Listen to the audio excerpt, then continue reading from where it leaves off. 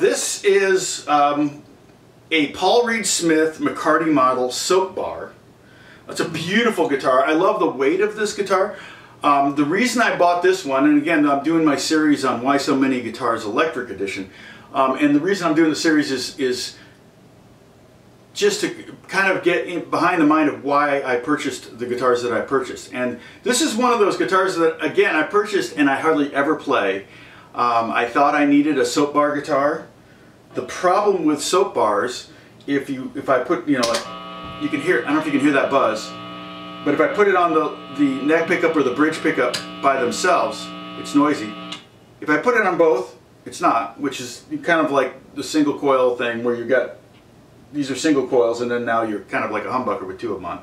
So you got kind of a coil tap, or not coil tap, but a phasing thing going on. But I love the weight of it. It's very much like a Les Paul Jr. from the late 50s, early 60s.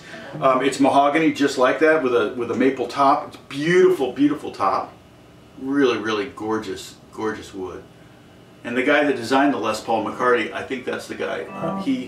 He designed this, and you can see the cool headstock. I love the fact that you can see that the strings come straight off of the nut and right into the tuner. So it's a straight shot, unlike Les Paul's where they kind of angle off. So unlike Les Paul's, this one doesn't really have a tuning problem. I don't really have issues.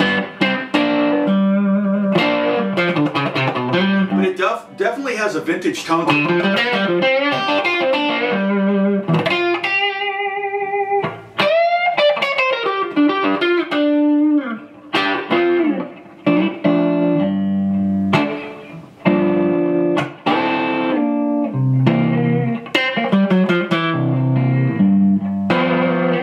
So I like that. And like I said, it's got different, the pickups sound very, very different. The neck pickup is very nice and hollow, and then the bright, kind of honky treble, or the bridge pickup. Oh, and the bridge is one of those, you know, what is this, a stop bridge? Stop bridge.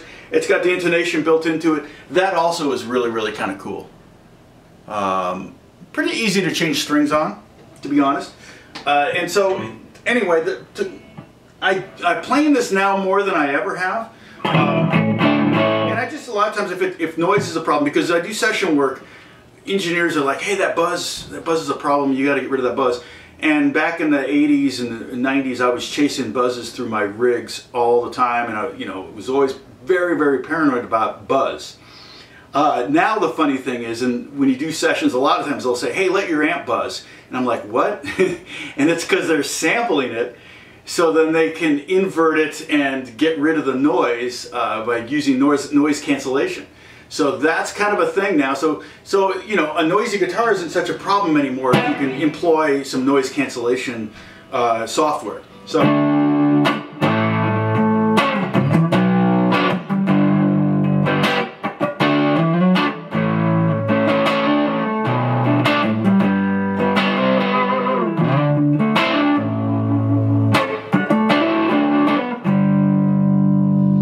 I can even go with more of a more syrupy sound.